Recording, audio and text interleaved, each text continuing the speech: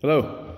I'm going to play a tune on another type of whistle that I'm making nowadays. This is it's the brass tubed kind of traditional design that I usually do, but this one is in the key of A.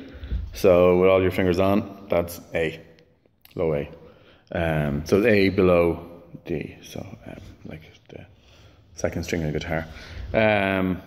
So it's a bit of a stretch compared to the regular little D whistle, but it's a nice low tone. I'll play a reel on it.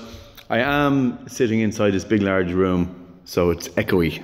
There's no reverb or effect on the recording, but it's a big room, so it's going to sound all very fancy. But it's just how the room is. Just wanted to say that.